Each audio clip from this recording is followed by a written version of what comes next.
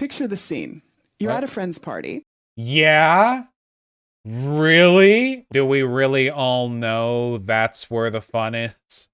What a delusional womanly perspective. You go into the kitchen because people are there. You get some wine. Okay, so far I feel like we're doing okay. You're at a party. You made an attractive stranger laugh.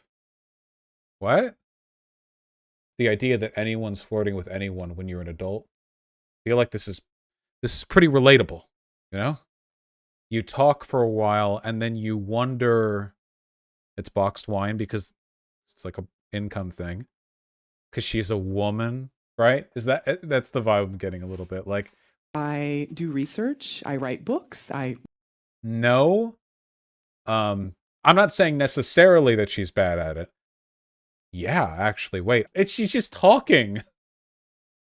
I'm not going to lie. This reminds me of, women. Duplicitous, femoid. As a person who is weak, if you and your audience don't have, like, issues with girls, you know, not liking women, tell me if you like this. Hi, miss. Did it hurt when you fell from heaven, angel? Who liked that? This is a very uncompelling opener, but if you do how that monologue was delivered, just like, why? It's not even like part of a public presentation.